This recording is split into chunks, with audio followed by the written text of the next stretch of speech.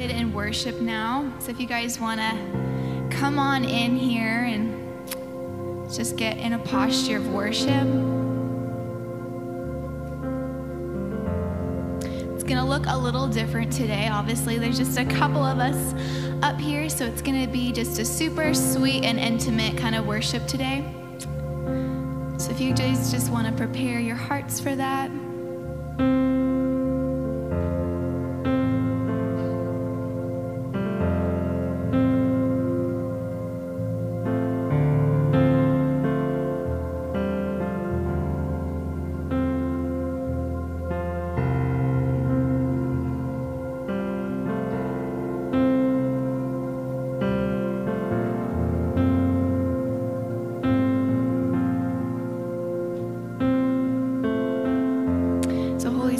Just invite you here, invite you into this room, ask that your presence would be here with us.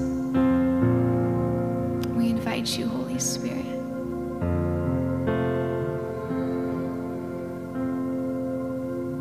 There was a moment when the lights went out, when death acclaimed its victory. King of love had given up his life. The darkest day in history.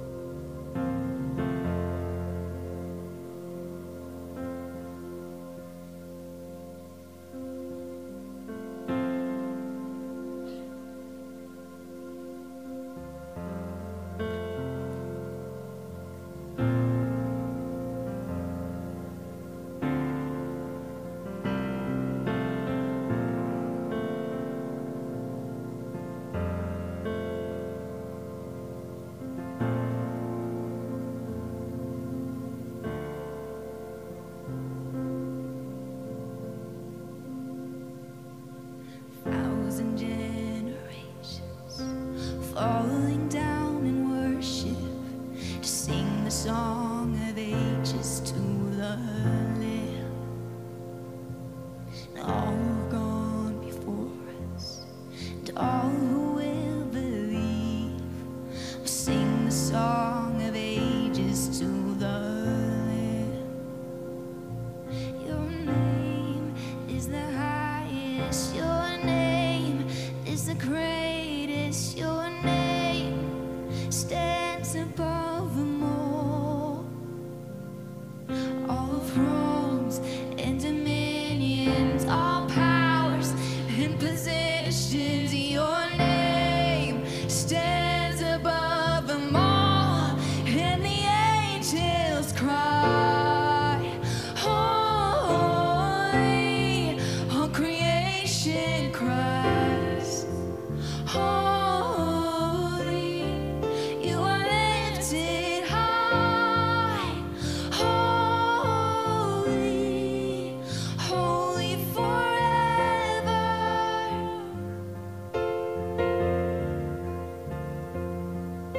And if you've been forgiven, and if you've been redeemed, we'll sing the song forever to the Lamb. And if you walk in freedom, and if you bear His name, we'll sing the song forever to the Lamb. We'll sing the song forever and amen. Your name is the highest, your name is the greatest, your name stands above them all.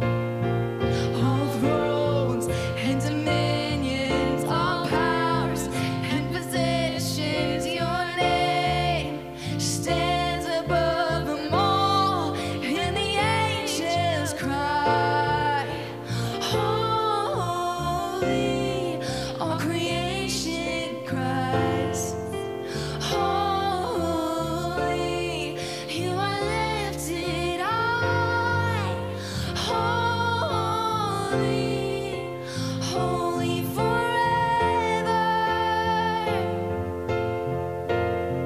Hear your people sing, holy, to the King of Kings, holy, you will always be, holy, holy forever.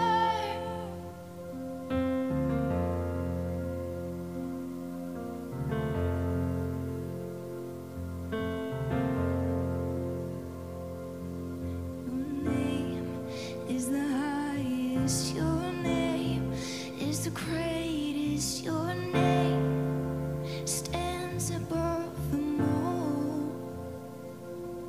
All thrones and dominions, all powers and positions, your name stands above them all. And the angels cry, holy, all creation cries,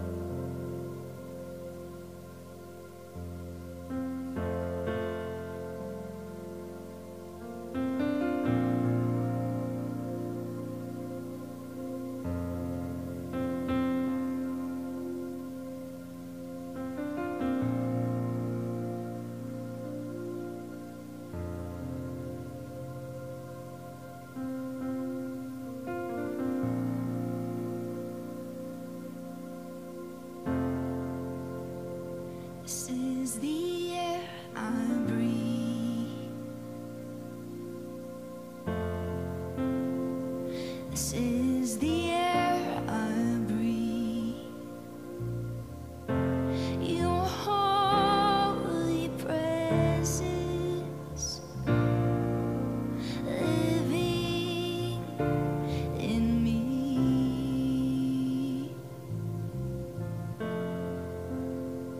This is my daily bread. This is my daily bread. Your very word spoken to me.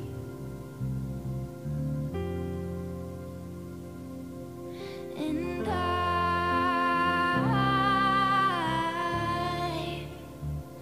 I'm desperate for you. And I'm lost without you. Ooh. And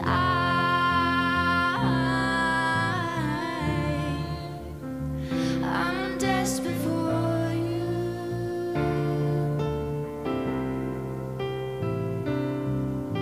And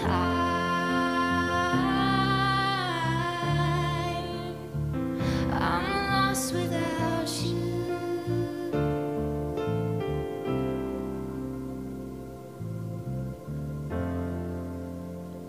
This is the air I breathe.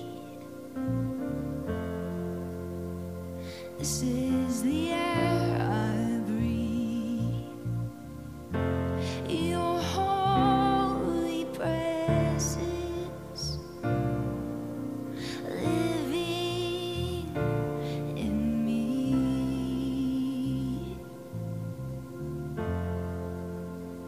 This is my daily bread. This is my daily bread. Your very word spoken to me.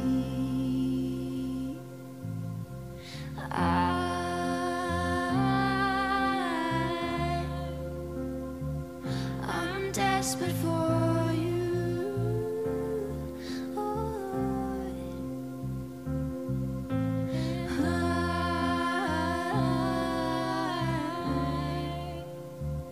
I'm lost without you.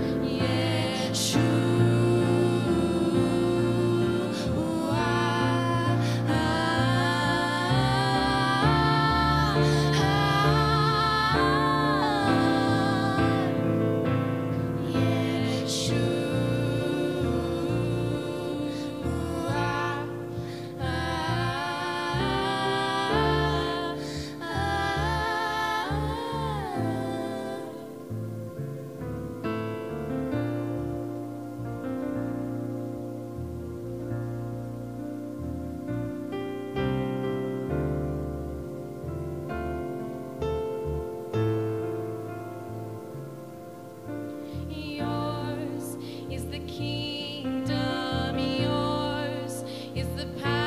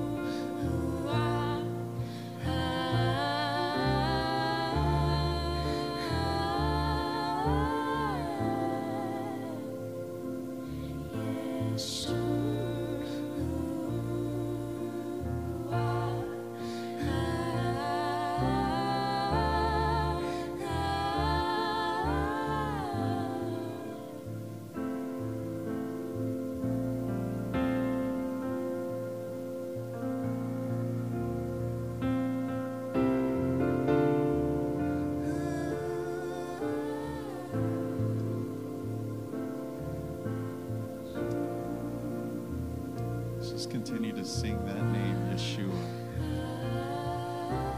Thank you, Jesus. It means Jesus. Jesus. Jesus.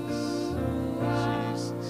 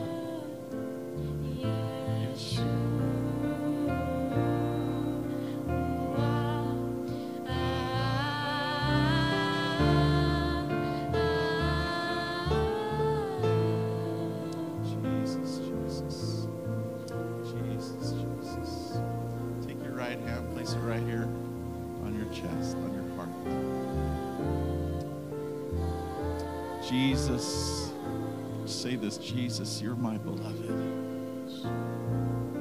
I am yours and you are mine. And we praise you. We love you this morning.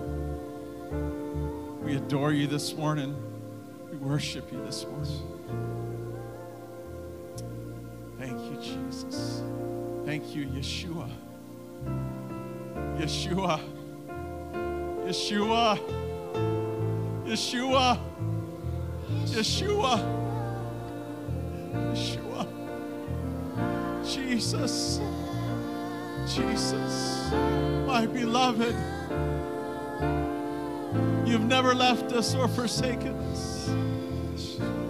You sent the helper, the comforter to fill us, to guide us, to encourage us. Jesus. We love you, Jesus. Hallelujah. Yeshua. Thank you, Jesus.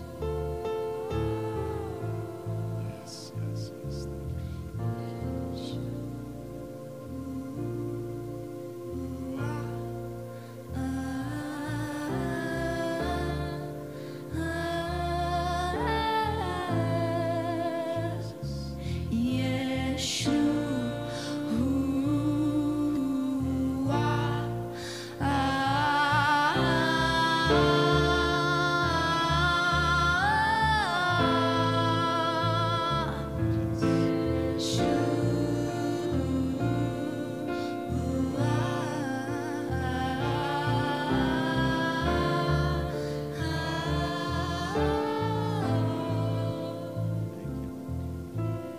Jesus, Jesus. We thank you because you are our shelter. We find rest in your shadow. We declare today out of Psalm 91 that he alone is my refuge, my place of safety. He is my God, and I trust him. Things can be going all kinds of different ways in the world, and you know that they are, right? But he is our strong tower. He is our refuge. He is our shelter. And this is a place we can come and we can gather and we can say, Jesus, my beloved, thank you for that rest. Thank you for that rest in you. The peace that passes all understanding, I declare that over you this morning. No matter what's going on out there in the world, Jesus is your shelter, your refuge, and your rest. Thank you, Lord. Isn't God good? Turn to your neighbor and say, God is good. Just don't leave your seat, because we know what happens. God is so good. Hallelujah. Thank you, Jesus. Thank you, Lord. Thank you, Lord. Amen. Go ahead and have a seat this morning. Thank you so much, worship team. You guys did awesome. Short-handed. Give them a hand, please. So awesome. Thank you, Lord. Amen. Yes, David. So welcome. We're so glad you're here. If you're joining us online, we're just so glad you're here this morning to join us in worship. We want to welcome you. If you've never been here before and this maybe is your first time, we'd encourage you to find that little Connect card that's in your seat pocket in front of you. It looks like that. You can scan that QR code or fill it out, drop it off in the coffee shop. We have a gift for you. We'd love to connect with you, let you know how much we appreciate you being here. If you're watching online, you can hit that Contact Us button on our website, and we'll be sure to reach out to you and pray for you if you have prayer requests or anything like that. There's also a card in front of you called the Grow card. It's a green card, and if you want to get more connected here at Livingstone Church, you want to know what groups are going on during the week, how you can serve, if you want a prayer request, that's a great place to go. You can just scan that QR code there, or go to our website and hit the Grow button on our website, and you can get to the same place. Couple of announcements this morning. Connect groups are happening. They are growing and they're strong, and I'm so happy when Connect groups are meeting outside of Sunday mornings. If you haven't connected in a Connect group, I just encourage you to find a group. We have lots of groups that you can choose from, and Connect to men's, women's, knife and fork, which is all about the eating. I mean, that's a pretty good group right there. But we also have Life and Rhythm. We also have other Connect groups at home. And so just find a group and get connected before the summer hits. And summertime's coming. One more announcement, and next week we're going to have an all-church meeting right after the service, about 11:45. Should be about a 15-20-minute meeting. Special announcements in that meeting. So. And then finally, there are 4 ways you can give here at Livingstone. We appreciate you partnering with us and giving to the Lord, and it makes the Sunday gatherings in this facility possible, and so we thank you for that. There are 4 ways you can give. You can give online, you can give by text, you can give on the mobile app, or you can give in person. We have 2 boxes in the back. If you came prepared today to give, you can just drop your offering in those boxes. Let's pray. Father, we just thank you so much for this day. What a beautiful day it is. And God, we're so thankful for your mercy, your grace, your loving kindness that follows us all the days of our lives. Father, we just pray over this provision that's coming into the house, God, that you would just bless it, multiply it. Those who can give, God, that you would just bless them. Those who can't, God, that you would bless them as well so that they can. So, Father, we just anoint that giving. We just say, Lord, multiply it in Jesus' name. And, Father, we just give you thanks, and we just give you praise this morning. And everyone said, amen. So kids, you are dismissed right up through those doors. If you're going to kids' church, there's an awesome kids' church happening. Yep, there they go. So, awesome. So this morning, are you feeling good? Yes. Are you ready to worship? Yes. What is worship? We're going to find out, I think, in a little bit here. So I want to invite Nate up. Yep. You know him. All right. She knows you. So I appreciate this young man. I appreciate that young lady over there, and can't wait to hear what God has put on Nathan's heart. And let's just reach your hand out towards him right now. Father God, we just say, Lord, let your words come forth. Lord, your word says that your words are unfailing, and they go forth and they accomplish what they are set out to do. So God, we just pray for our hearts. We pray for our minds, Lord, that we would be able to receive what it is that you're laying down this morning.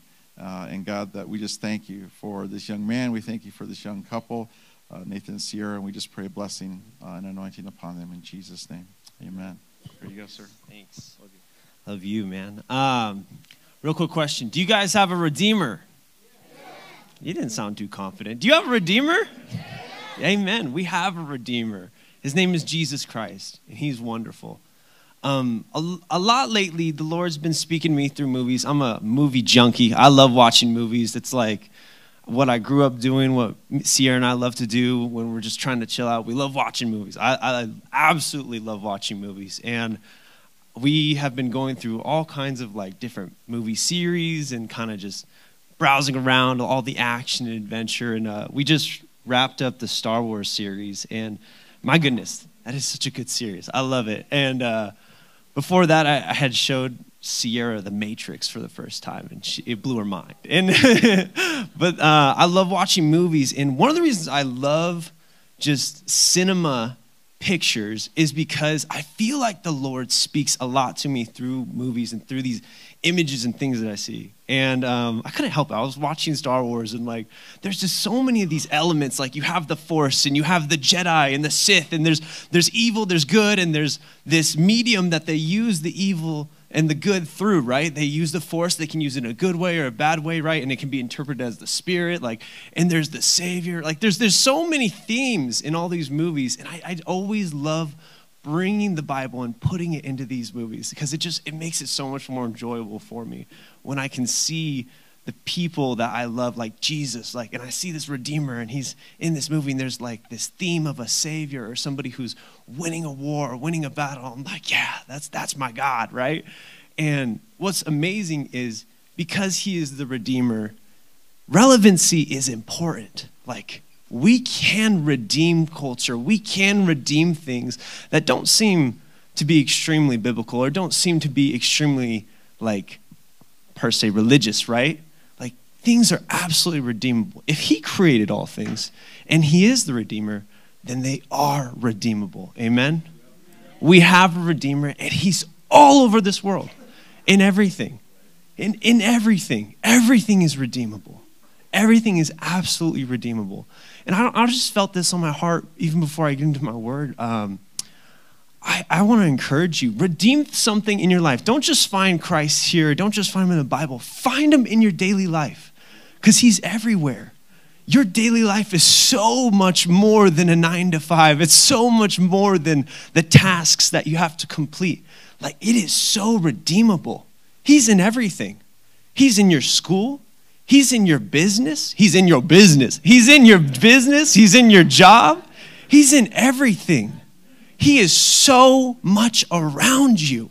And we cannot ignore it anymore. Like, he's there. We have to acknowledge him. He's right there in front of you. Redeem what's going on. Bring him into a conversation. Everything is redeemable. Amen? Sweet. So we're talking today, why worship? Say, why worship? A couple years ago in youth ministry, we did a series, and a bunch of us leaders were tasked with different elements that we see in faith and with the question why in front of it. And one of the things I got was, why read the Bible, right? And a couple other things were like, why worship, why Jesus, why forgiveness, you know? And I really felt the Lord put it on my heart to talk today. Why worship? Why do we worship? Why is it important, right? Why worship of all things?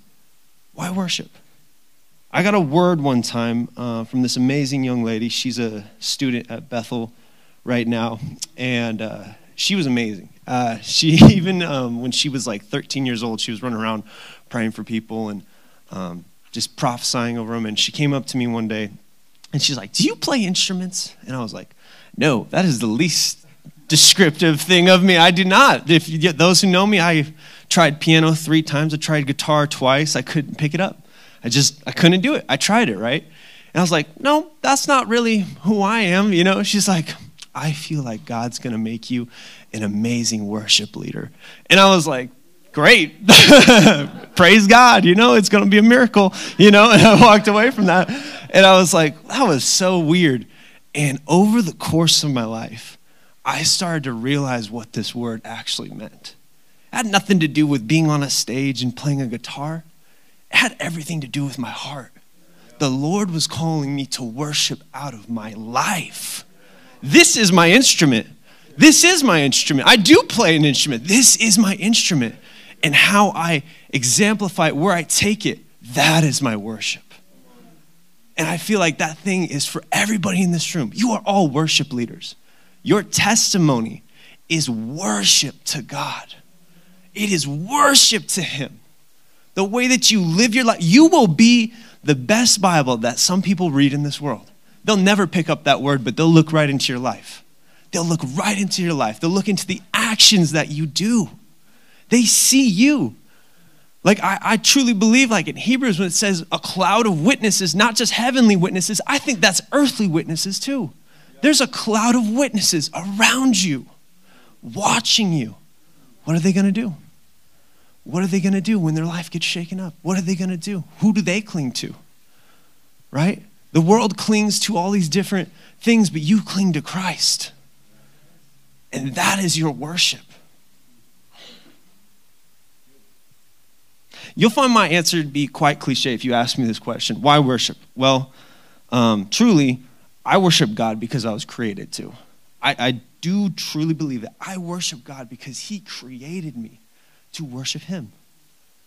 And in him, I find my ultimate purpose. And it goes full circle, right? Like, it's like, I worship him because I was created to. I find my purpose. Oh, I find my purpose. I want to worship him because I find my purpose. And it's this cycle. I find my purpose in God. I have to worship him. It's the only thing that's ever given me purpose in my entire life is worshiping the Lord, right? I asked a friend, and he's pastor over at Canyon View. His name's Corey Sondrel. He's an amazing guy. I asked him, I was like, why do you worship, Corey? And he told me, he's like, I worship, one, because he's worthy above all else. Like, God is worthy. Amen? Amen? I worship him because he's worthy. And I also worship because I was created to. But I worship him because it's a part of the abundant life. And that part hit me. I'm like, yeah, that's right. Like, it's a part of us finding purpose. Like, worshiping God with our lifestyle is a part of finding purpose here on this earth. It's a part of it. It's absolutely 100% a part of it. Today, if you leave, I want you to leave with this one thing. You were, one, created to worship God, and your worship is action. It's not just what we come and do communally, right? Like, we love glorifying God. It's so amazing. Like, we come and vocally glorify God, and we give him praise, right? Andy preached an amazing sermon a couple months ago on praise, and that was, right? We give praise. But what about the worship? The worship's in the praise, right? But worship isn't just community. Worship is lifestyle. Worship is 100% lifestyle. It's our response to God. Here's what's crazy is you have the opportunity to respond to the God of the universe. You have the opportunity, like, we don't have to, we could just take the blessing, all right, cool, peace, God, you know, right? But you have the opportunity to respond. We get to talk back, we get to glorify him. That's what you're telling me? We get to glorify him? Why are we doing that? Why? Right? It's response plus action. Faith without works is dead, right? It's response plus action. It's us vocally recognizing it, responding, and acting upon it. In the same way, right? I love that verse. Faith without works is dead. I would say worship without action is dead. Worship without action is 100% dead. Because how are you going to be the person that's worshiping God but not act on that? How are you going to confess to love God, right, but hate your brother? How are you going to confess to love God but not walk in his ways?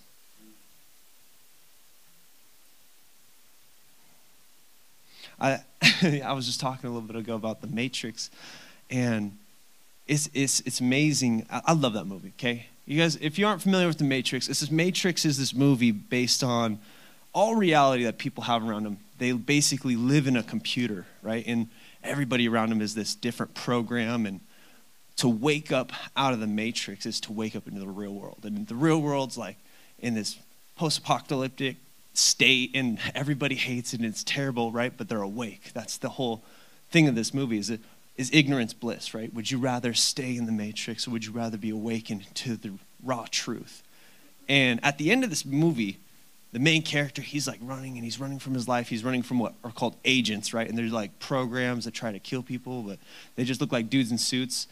And he's running from them, and he goes to this door, and there's an agent there waiting for him, and he shoots him, boom, boom, boom, right? And in the movie, you think he dies, right? Because he gets shot, and he's laying on the ground. But then all of a sudden he stands up and everybody's like, whoa, what's happening? And like this guy Morpheus, he's like, he's beginning to believe, right?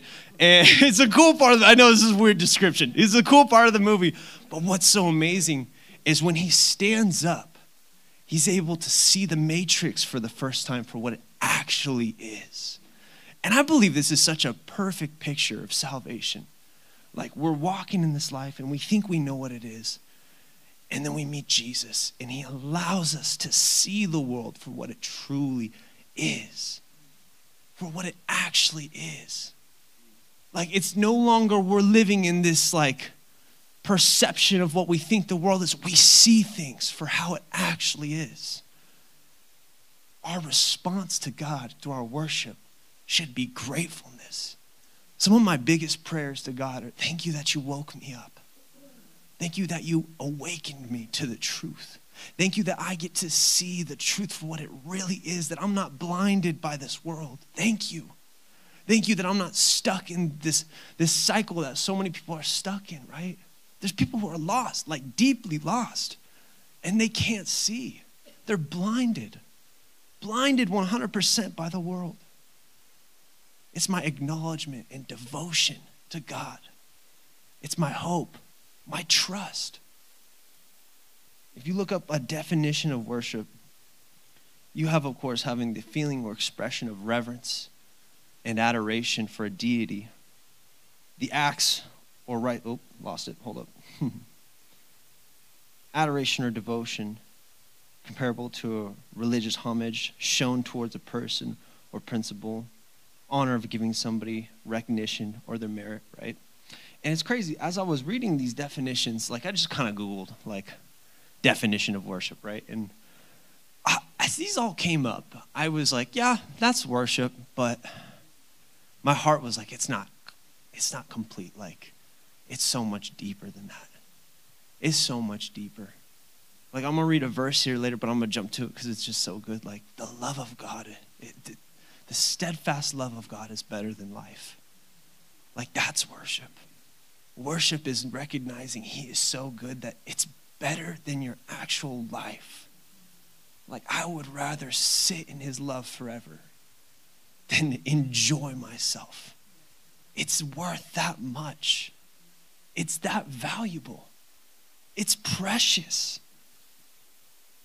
One of the most beautiful scriptures I could think of when I think of, oh, that's really tiny, but I'll read it to you, is John's Revelation in chapter 4, verse 9. And whatever living creatures gave glory, honor, and thanks to the one who is enthroned, who lives forever and ever. The 24 elders fell face down before him, the one seated on the throne, and they worshiped the one who lives forever and ever. And they surrendered their crowns before the throne, saying, you are worthy, our Lord and God, to receive glory, honor, power, for you created all things, and for you pleasure they were created and they exist. It is a part of God's pleasure that we exist. It's his pleasure. He's like, I love that you exist. Jeannie, I love that you exist. That's how God's, Paul, I love that you, Alan, I love that you exist. God loves that he created you. He absolutely adores you. He thinks you're amazing. He does. Is that not worth giving glory back? Is he not worth giving it back? The God of the universe has created 7 billion people at this moment, right? And he thinks you're amazing. You specifically. He calls you Nathan Howard. I love you. Isn't that crazy?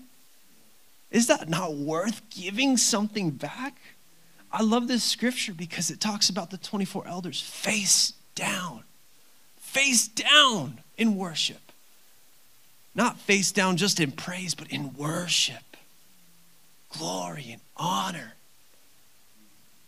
There was this one time, 2 or 3 years ago at youth camp, we had an amazing worship set. And it wasn't just because the music was amazing or the message was on point or whatever, but it was because glory showed up.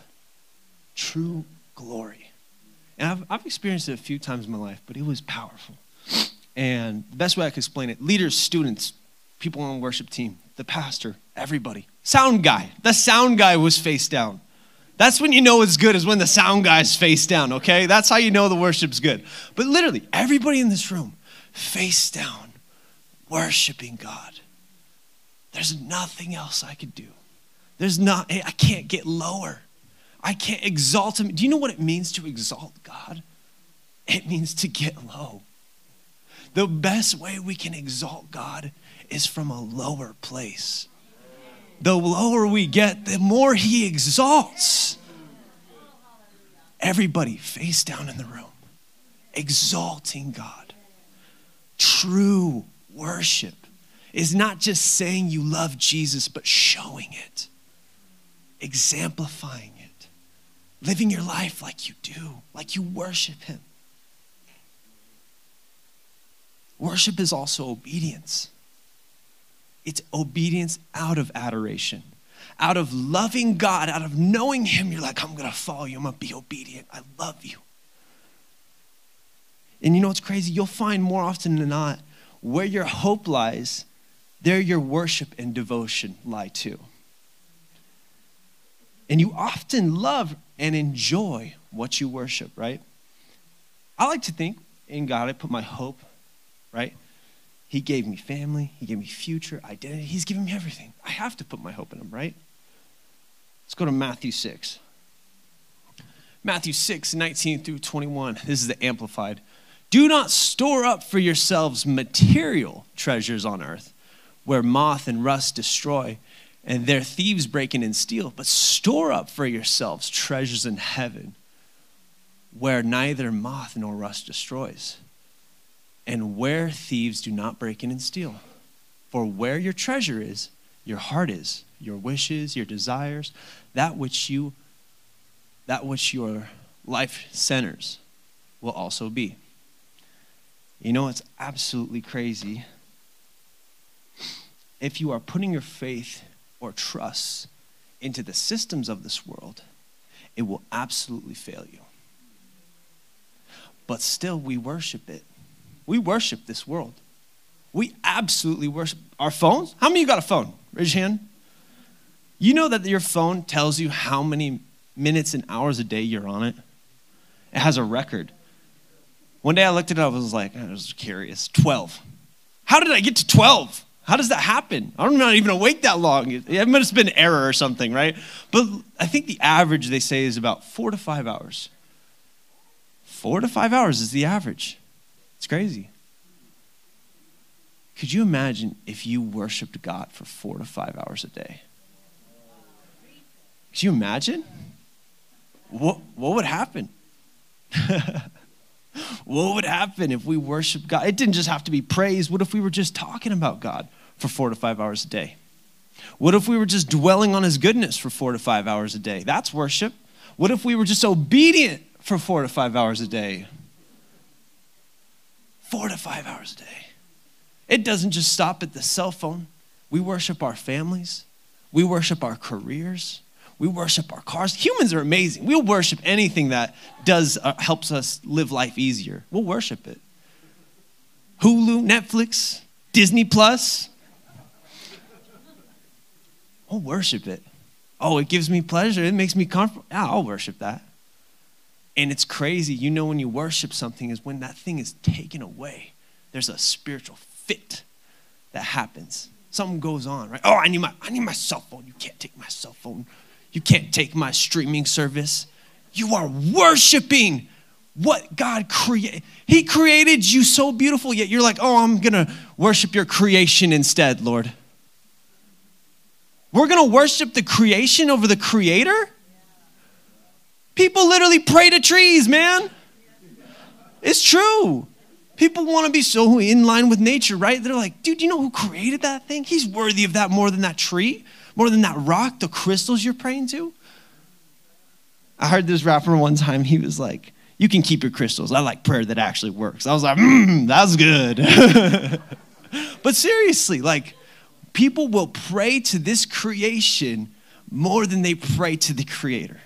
They'll recognize, give glory, honor, they'll exalt it long before they exalt God. It's actually supposed to be in reverse. Worship is supposed to be rebellious to popular belief. Worship is rebellious. Say amen. Worship is rebellious. It should be. When Shadrach, Meshach, and Abednego were being obedient to God, they were doing what? Being rebellious to the king. When Joshua marched in protest in God's name around Jericho, he was being obedient, but he was being rebellious to Jericho. When Elijah was one of the only people left faithful to the Lord, being obedient, right? The prophet Elijah. He's being obedient.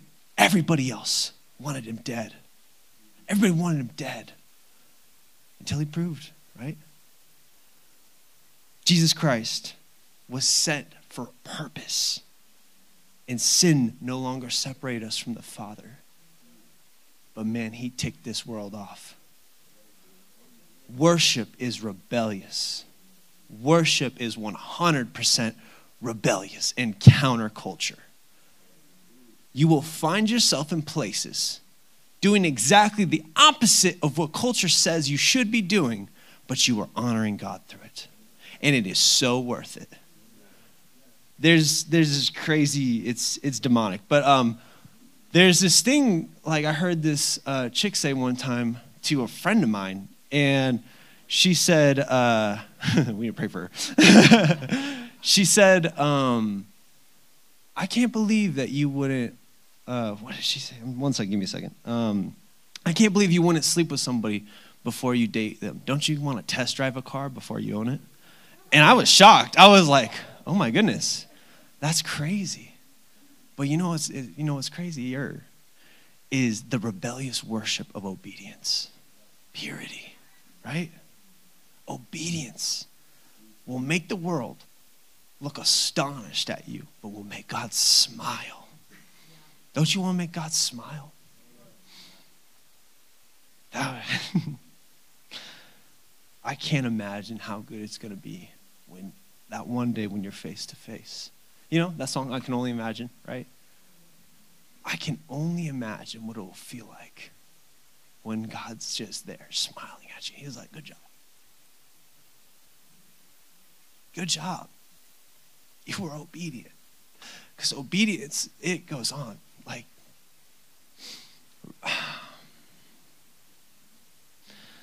these moments of opportunity that we have to give into the world, right? To play into its games, they come and go.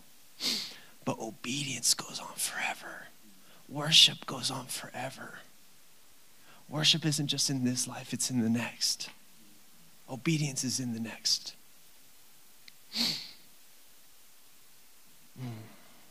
It supersedes man's understanding. Man cannot comprehend what's going on. The world cannot comprehend what's going on. All you need to know is your obedience and your worship to God is some of the most important things of your walk ever. It will be the most important thing. You walking out what God's called you to do is so much more important than what people will tell you is wise. Oh, brother, I don't think that's wise. Well, guess what? You didn't create me. You didn't redeem me. So I don't care. Amen? Come on. Why are we going to let the opinion of the world sway us? Why are we going to let the opinion of man outweigh the opinion of God?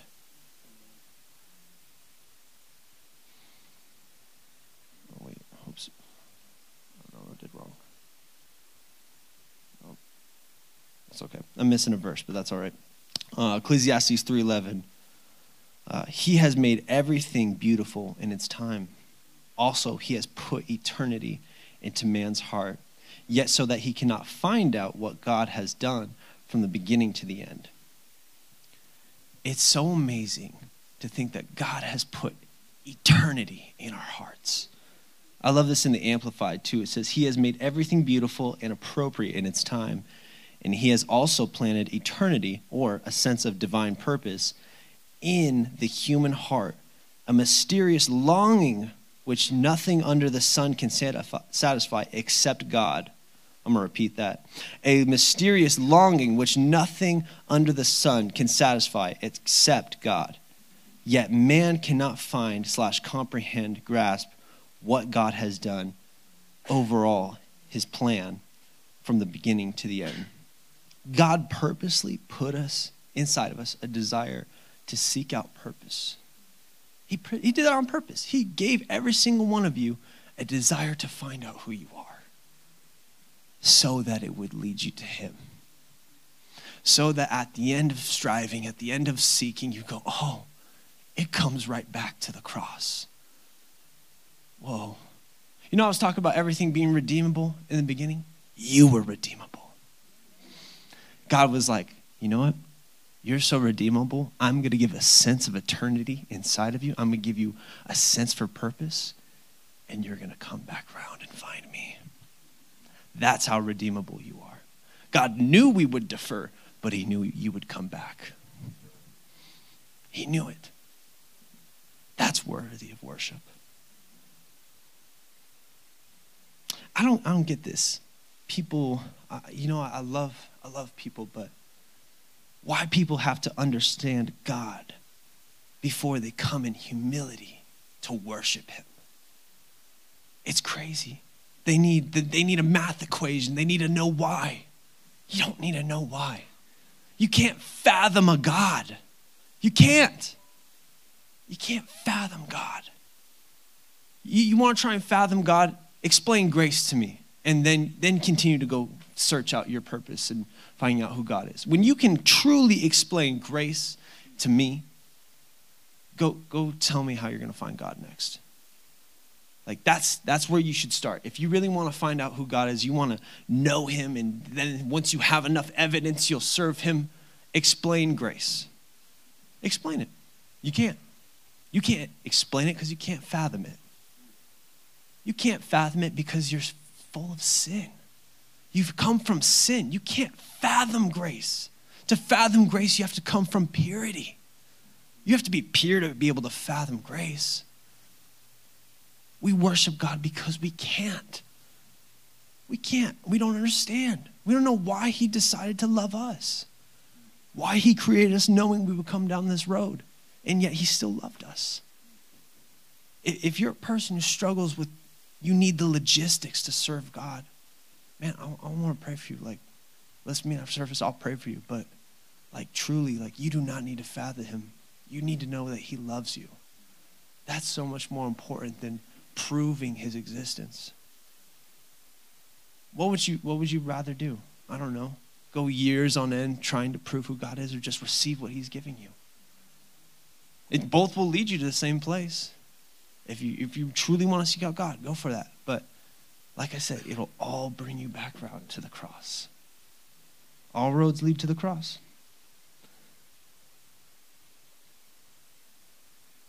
I don't get it. Men have died in his presence, and you want an explanation. He's so much bigger than we realize. He's so much bigger. Because of that, he's absolutely worthy of our devotion and praise. Absolutely.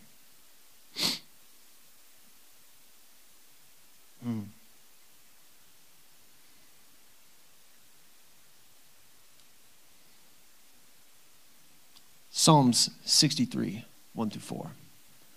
O God, you are my God. Earnestly I seek you. My soul thirsts for you. My flesh faints for you. As a dry and weary land where there is no water, so I have looked upon you in the sanctuary, beholding your power and glory.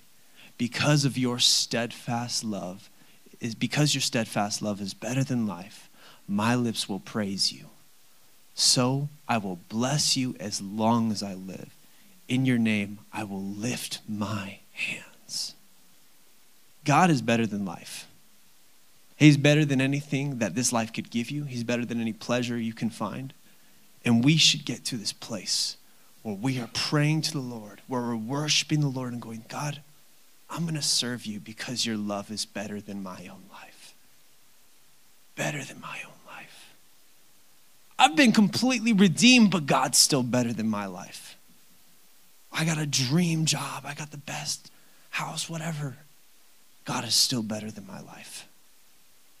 I got kids. I have a family. I'm so successful and I'm rich in this idea that I have a family. God is still better than my life. I got the most perfect relationship. My wife is beautiful. God is still better than my life. His love is worth more than my life. His love is amazing. His love is so amazing. I will praise him because his love is amazing. Is he amazing? Yes. We should have this heart. This verse is beautiful. I love this verse. This should be our heart. God, my flesh faints for you.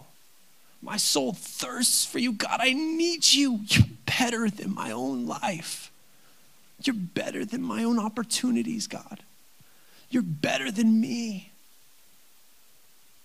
You know better than I do. He's everything we need, everything we want. Jesus is everything. He's everything. He's my everything. He is absolutely my everything. I'll tell you that confidently right here, right now. He is absolutely my everything. And I pray he's absolutely everything to you. I pray that your life of worship reflects that Jesus is your everything. I pray that I come off that way. I know sometimes I don't. I got humbled a couple weeks ago. I don't always come off like a lover of Jesus. I don't. But truly, this is my heart. That I will love him like this. That my flesh will faint for him. Isn't that wording is amazing. My flesh faints for you. You understand that? My sin falls off and dies for you. My soul thirsts for you like it's never had a drink before. There is a revelation in this scripture and a knowing of God that's so deep. It's so deep. Like this is an example of worship coming from a place that's so deep.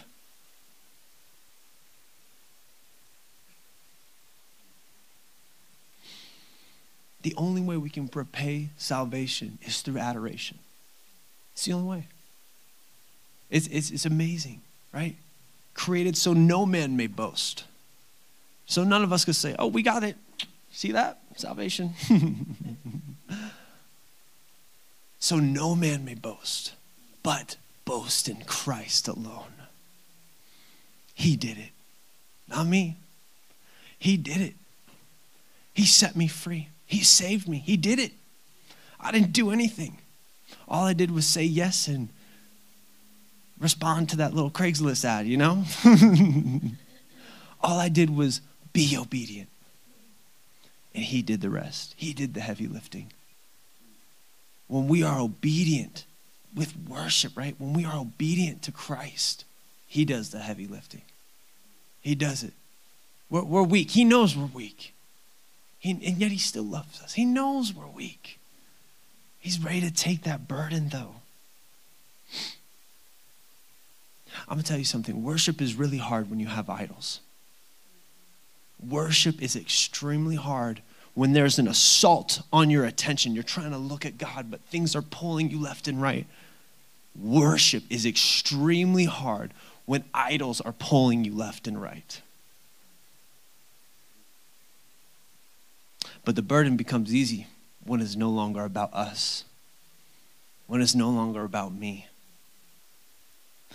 The burden of worship becomes lighter when you're seeking his face and not just seeking his hand. The burden becomes actually weightless when we worship him because of his kindness and goodness. His overwhelming kindness and goodness it's not even fathomable. It's not. So we've come to this place where we're like, I will never understand it, but I have to respond. Church, how are you going to respond? How are you responding now?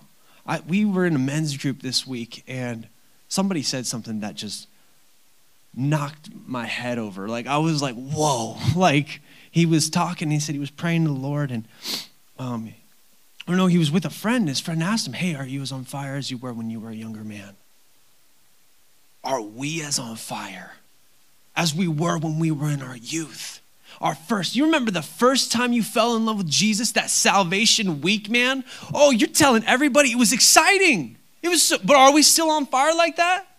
Are we still worshiping God like that? Amen.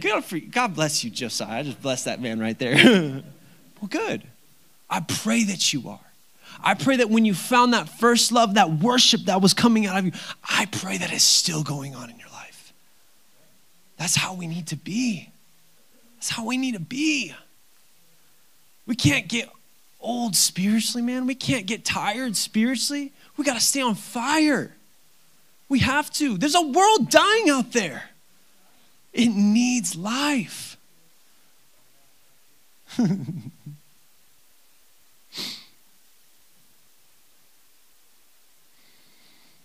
Sometimes worship isn't just coming in here, right? It's not just being obedient. Worship is also expression. Worship is expression. When you're out there, you're among coworkers, you're among friends, you're among people, express it. You feel the pressure of it. I felt the pressure of it. Man, do I share Jesus right now? Do I bring up a conversation? What do I do? Just do it. Just do it. Just do it. It's that easy. Just do it. Talk about him like he saved your life, like he set you free. He's not just a trophy you sit on the shelf. Oh, I won the war that time. Yeah, that was pretty good. No, he's our life. He's literally what fuels our life. This verse, right? My soul thirsts for you. I am literally living off of the refreshment of Christ. I'm living off of that. Let's jump into this next verse real quick. Micah 6:6-8. Real quick. If you feel like you need 3 steps to a better life, I would check out this verse.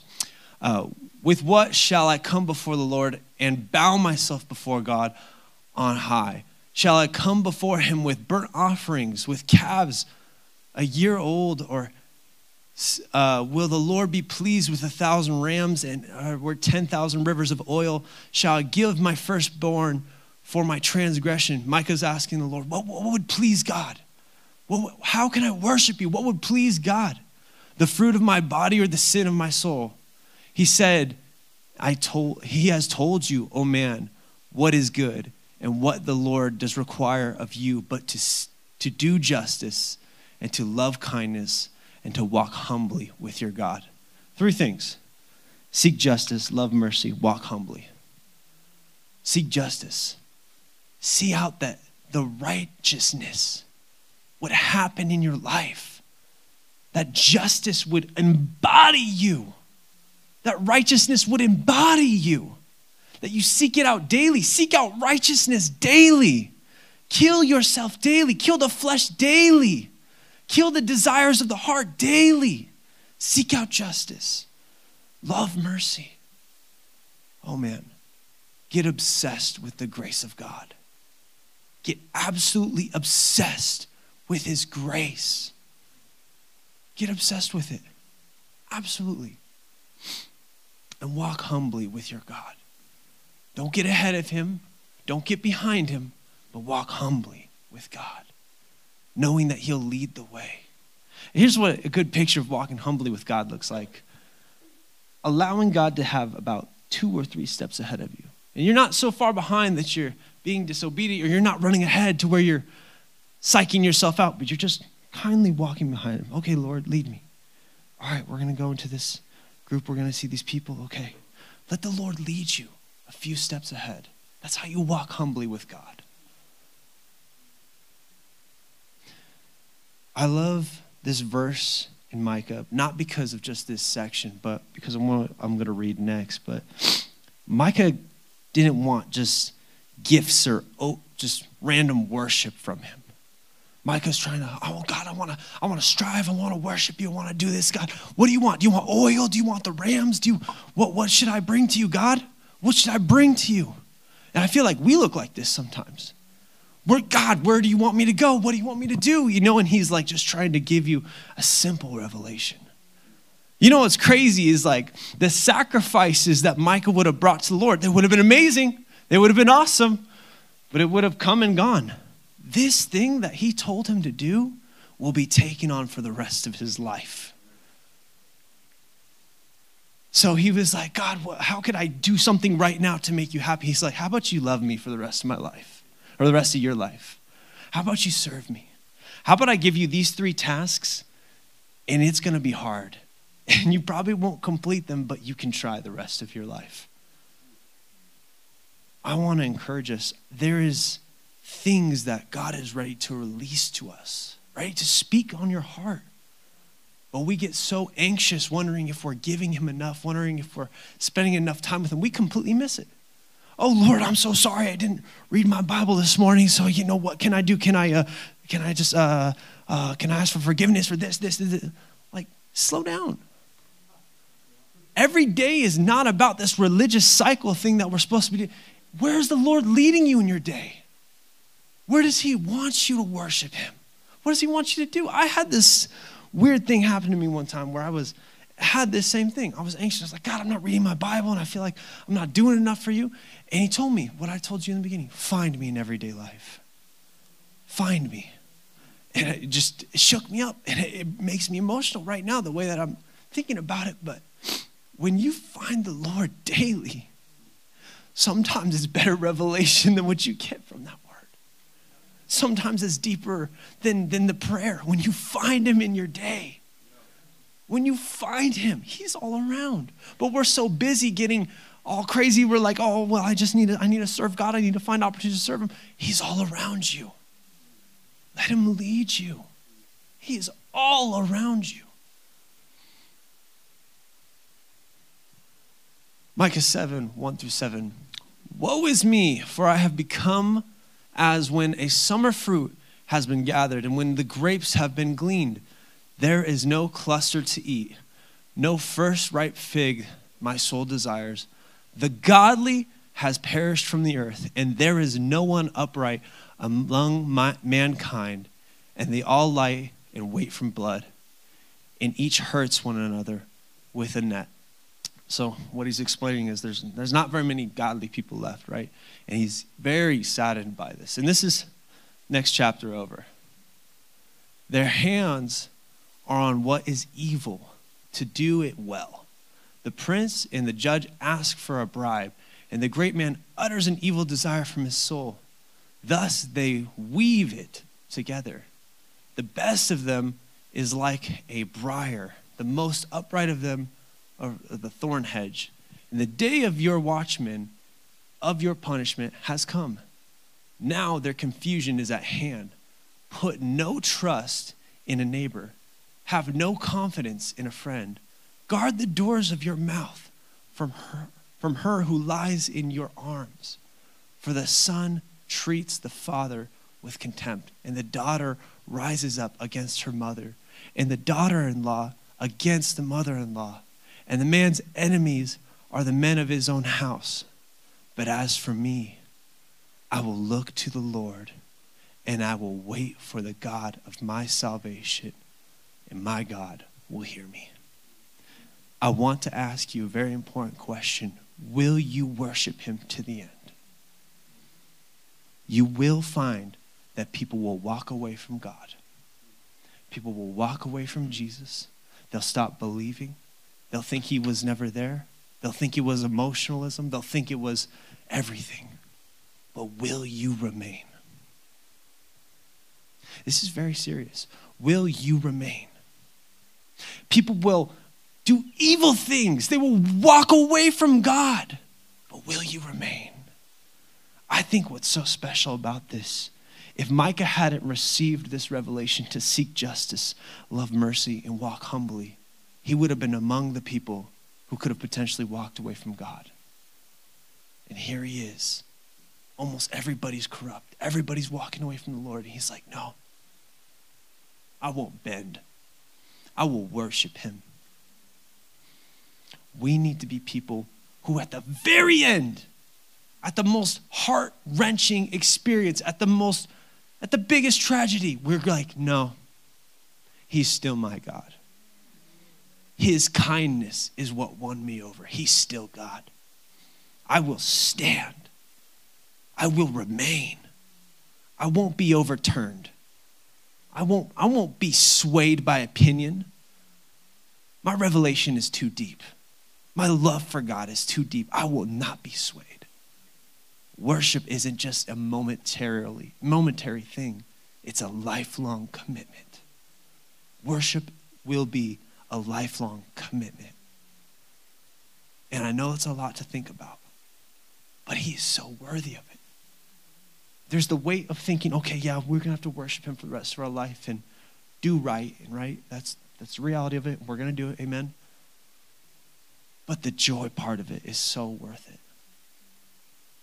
Like the joy of the Lord is our strength. The restoration, the actual satisfaction, the refreshment of Christ is so worth my worship. I love that, I think it's a Proverbs, you will be refreshed because you refresh others. I want to encourage you, you will be refreshed as long as you continue to be passionate and refresh others. There will always be something new that God has for you. And even if you feel like he hasn't released anything in a long time, keep seeking him out. Keep worshiping him. Don't just worship because you get. Worship because there's a promise. Worship because he wants to release things to you. Worship because his kindness won you over. Romans 2:4 is one of my favorite verses. It was the kindness of God. It wasn't anything else. That led me to Jesus. It was his kindness. It was the kindness of God. That alone is worth worship.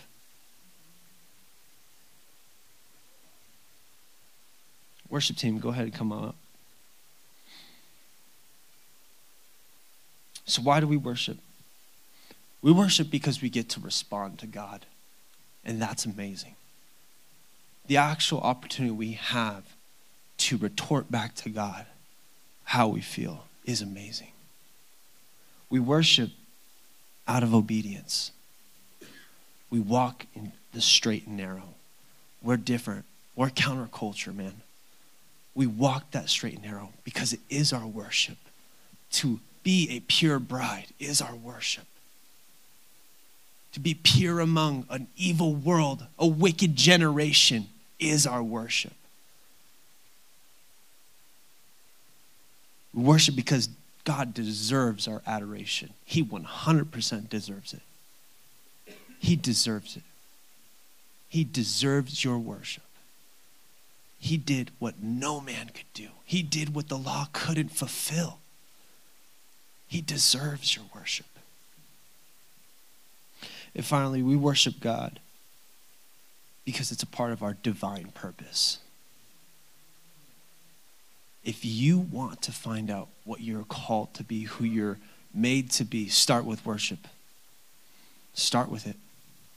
Start with just worshiping God, and it will all come together. Oh, that pad came on. Now it's extra holy.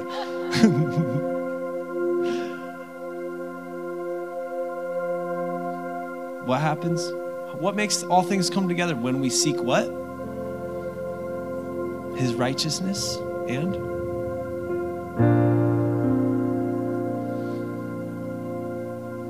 Start with worship. I'd encourage you. Start with worship. I feel like everybody's looking for purpose. Young and old. Doesn't matter our age. We're all looking for purpose. We are. Start with worship and see where it takes you. And it doesn't just have to be you singing a song or you getting on your knees before the Lord. Be obedient. Love your neighbor. Tithe. Amen? Seriously though, be obedient. Start with worship. And it will lead you to that divine purpose. All things come with it. We're going to continue worshiping with communion. So go ahead, who does the communion? Marsha and your team, go ahead and get that ready. What we're going to do for communion is I want you guys to have a real opportunity to remember, because remembering is worship as well. Jesus said to do this in remembrance of him. It's a part of our worship, to remember the sacrifice of Christ. They're getting stuff ready over there. But what you're going to do is we're going to get 2 lines going down here, down the aisles. But when you get your elements, I want you to sit and I want to wait until everybody has theirs. And what we're going to do is we're going to try to create a real holy moment between you and God. I feel like a lot of times we get into the pattern or the actual rhythm of doing communion. It's like, okay, yeah, blood, body. But I really want us to cherish this moment, to remember, what has God done for you? What did he take you out of? What did he set you free from? That is so important. It is important to remember. It's important to remember where you came from. We're not supposed to dwell on the old life, but we're supposed to stand victorious and praise God because of it. Amen? Okay, go ahead and come get your stuffs.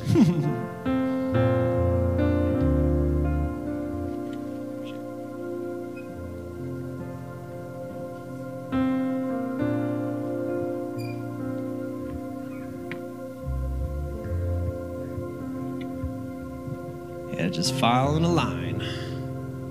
Trying to make the line go one direction.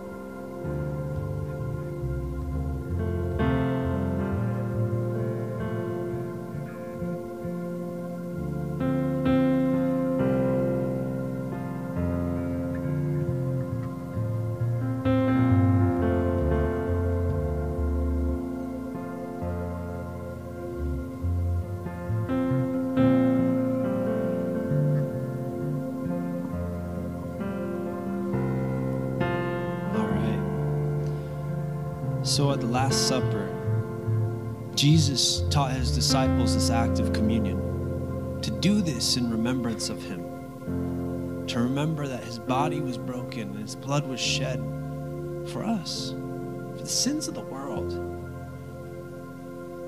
And I think this is so amazing because at the time, 2 of the most common things at the table were bread and wine. So it wasn't just like Jesus was saying, hey, come together every now and then and remember my sacrifice. He was like, hey, actually, every time you sit at your table and you're drinking wine or you're taking the bread, remember me.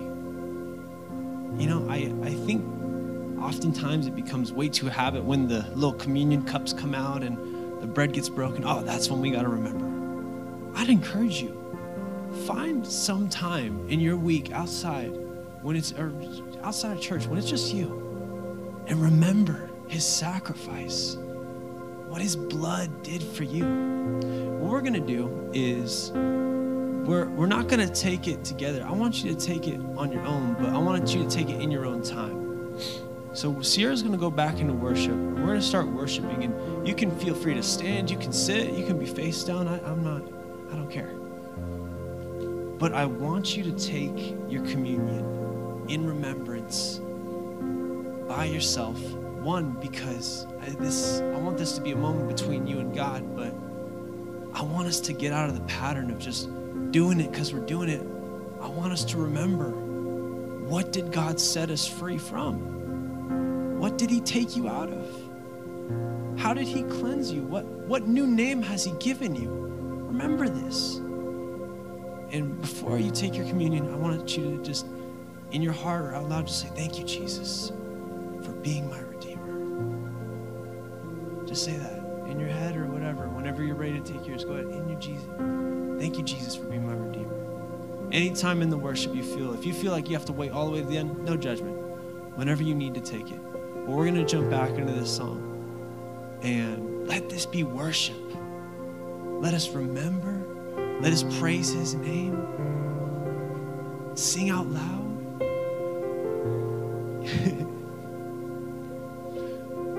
Declare your victory. We're in victory, amen? We're in victory. We are in victory. Let's worship like we are, amen?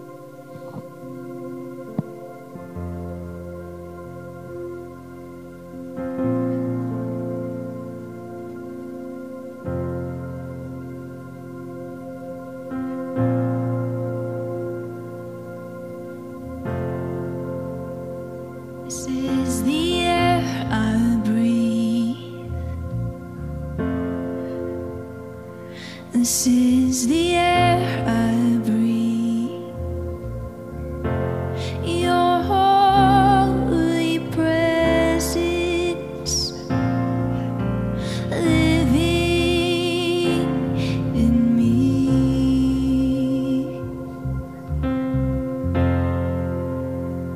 This is my daily bread.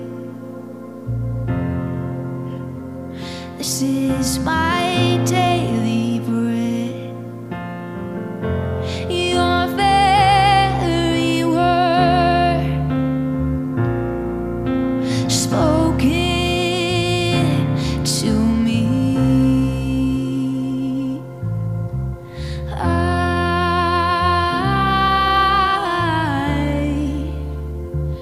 I'm desperate for you.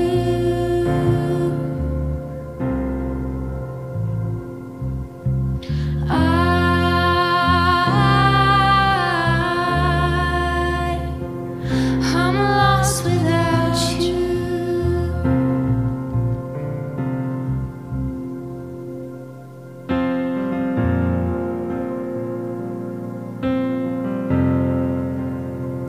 This is the air I breathe. This is the air I breathe. Your holy presence living in me.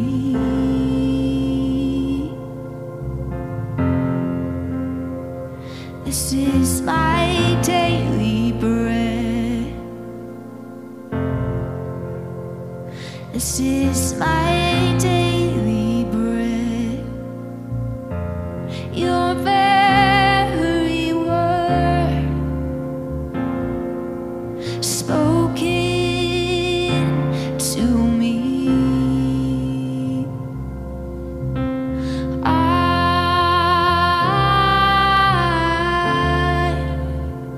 I'm desperate for you.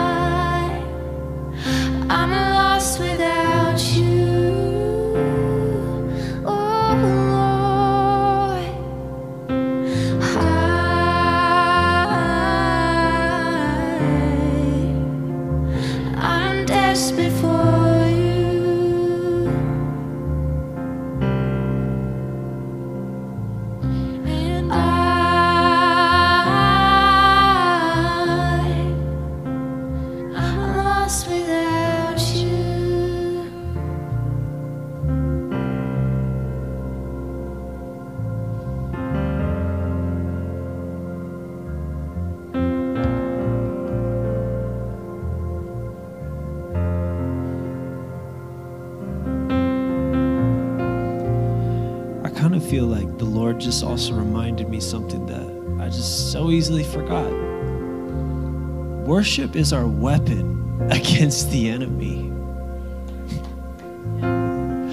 It's our weapon.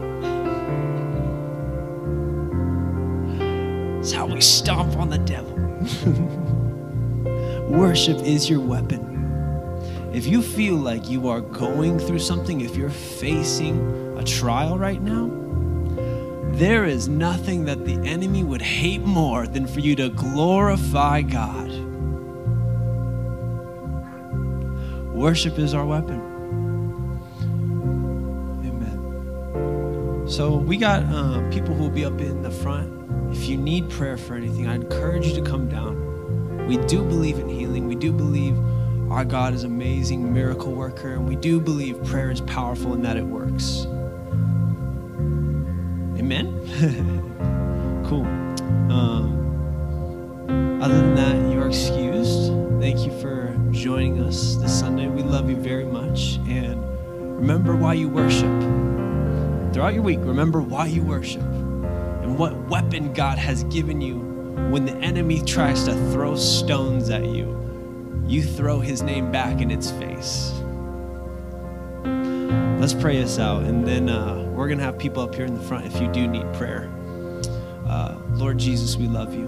We thank you so much that you created us with delight, that you took delight in your creation, that you looked down on us and you went, yeah, that's mine. God, I pray that we would learn and that you would teach us, God, how to worship you effectively, how to worship you with not just random open sacrifices, Lord, but intense, lifelong commitment. God, I pray that you would be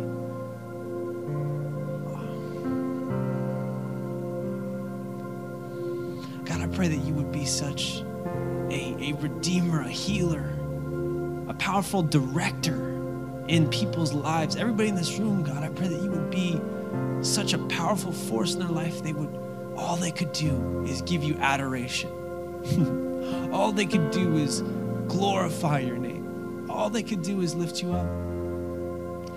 And Lord, I just bless today. I thank you for this opportunity that you gave me, Lord, to speak your word. And God, I pray that we would also just be a church that's just passionate about you.